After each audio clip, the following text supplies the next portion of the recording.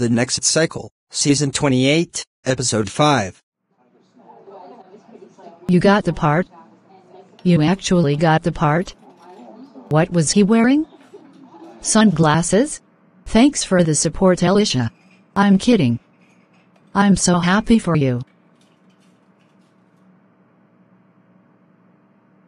Thanks. But keep it to yourself. I don't want any hassle until the film has been released. Yeah, sure. Are you sure you want this role, Rosie? You don't seem that happy about it. This could be huge. It's not that. It's just the director said Matt and I had serious chemistry. You mean like his corrosive farts? That's not very nice. He doesn't even fart that much. And how would you know? You don't speak to him. Sorry. Why is it a big deal if you do have chemistry? It's not like you want to see two opposing lovers, is it? I was just wondering if it was inappropriate. Matt and I are friends. This is so embarrassing. Why would it be inappropriate? If you're just friends and it's nothing more than just being professional on set, then you have nothing to worry about.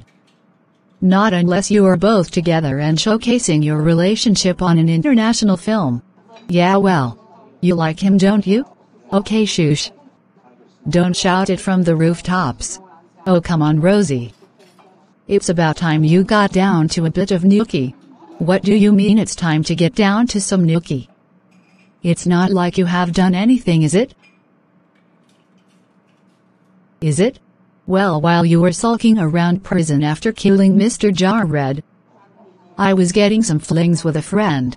You mean friends with benefits? Isn't that a bit sleazy? Well, they do call me Easy Elisha. Gross. Anyway, I need to get back to serving. Speak later. Hello, Elisha. Hello, Drive Love. That's me.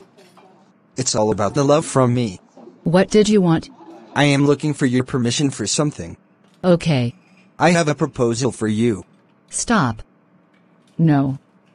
I know you love love. But I will not marry you. No, you idiot. Why would I want to marry you, you freak? Gosh, you are desperate, aren't you? Says the one who is obsessed with love. This is what you don't get, Elisha. I am not obsessed. But if I embody love, like if my insides reflect the outside world in my perception, then I attract love and all kinds of lovely things towards me. I really don't care. What's your so-called proposal? Well, because I love Valentine's Day. How about I change Mike's Tasty Dishes menu to a Valentine's Day menu for the whole of February? It's my favorite time of year. Clearly. What are you planning on putting on the menu exactly? I was thinking make it all fun with jokes. Jokes about love.